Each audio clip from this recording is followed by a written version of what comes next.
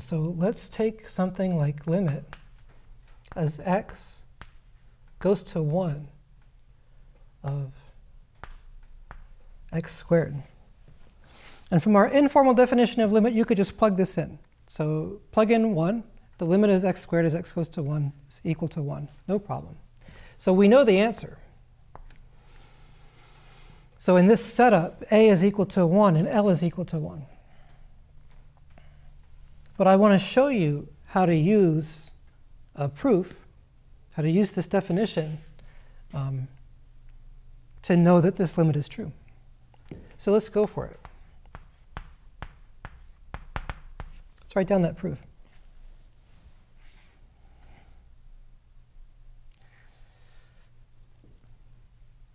The way that every one of these proofs starts is by saying that suppose this epsilon bigger than 0 has been specified. And you don't know what it is, but someone has specified it, and you know it's bigger than 0. So I'll express that by writing down, say that epsilon is bigger than 0. And what I need to do is I need to find myself a delta so that this condition holds. And how can I do that? Well, I want f of x minus f of a to be less than epsilon. So I'm going to consider first, consider the distance from f of x to f of 1. And that's the absolute value of, well, what's f of x in this case? In this case, f of x is equal to x squared.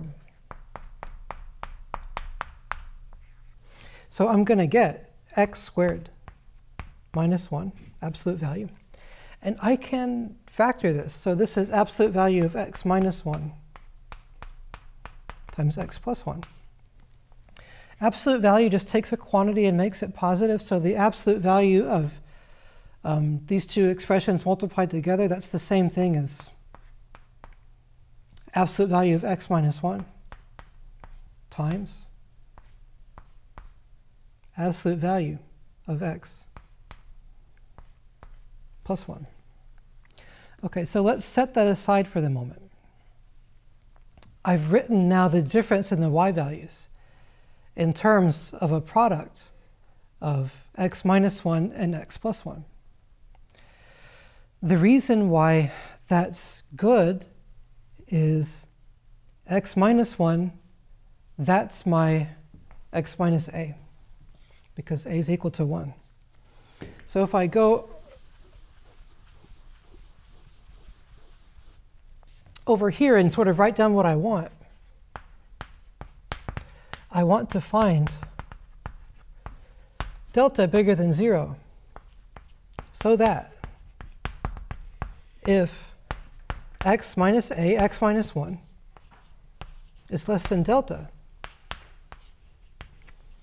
then f of x minus f of a, that's this expression, is less than epsilon.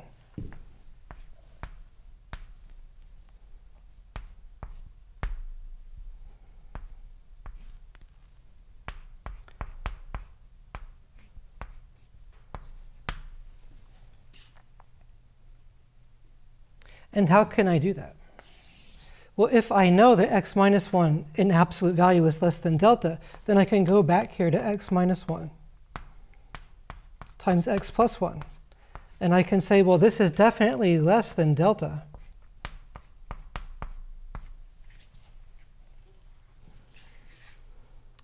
Times x plus 1.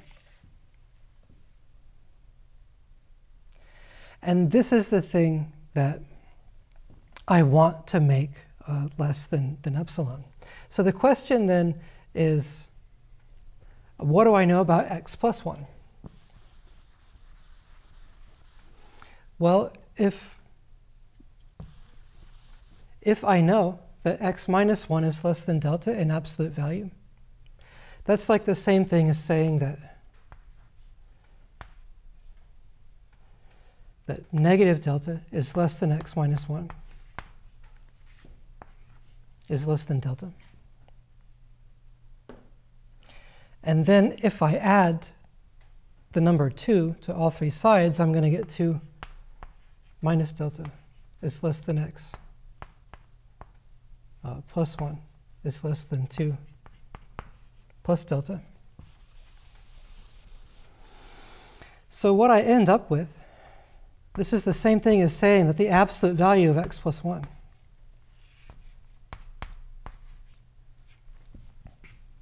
is going to be less than 2 plus delta. And so I get to choose a delta that's going to make this be less than epsilon. And so how can I do it? So first, since I get to choose delta, whatever I choose it to be, I'm going to choose it to be less than 1. And then something simplifies for me. X plus 1 is now going to be less than 2 plus 1.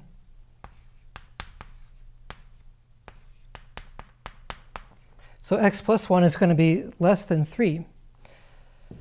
So then f of x minus f of a, that's this, is going to be less than delta times 3.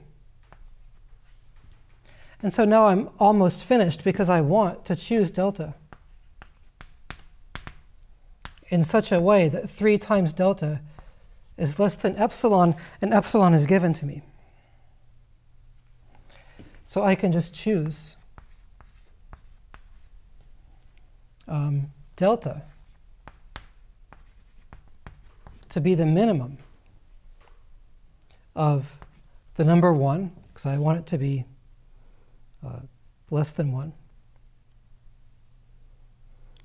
Or I want it to be less than 1. Well, so I want it to be actually less than 1, so I may as well say like minimum of 1/2.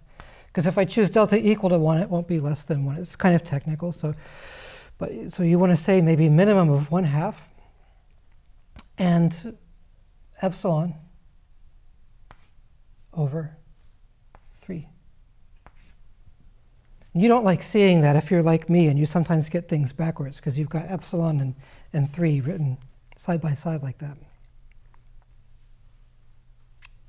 So if you do that,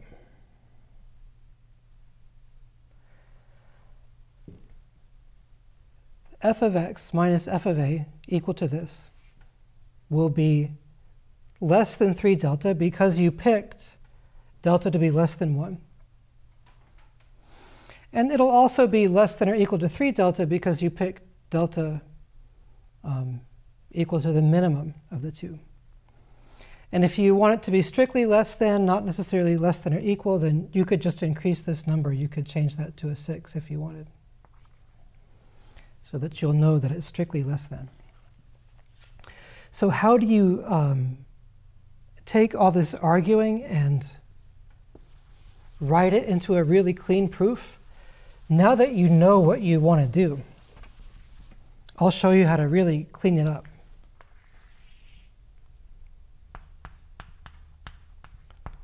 So say epsilon is bigger than 0. And then you can just immediately choose delta to be the minimum of 1/2 and epsilon over 6. And I won't repeat the argument, but then you're going to know that x plus 1 is less than 3. It's less than 3, excuse me. And then what you can do is, following the definition, you can say that if x minus a is less than delta, if x minus a is less than delta, then you're going to know that x plus 1 is less than 3.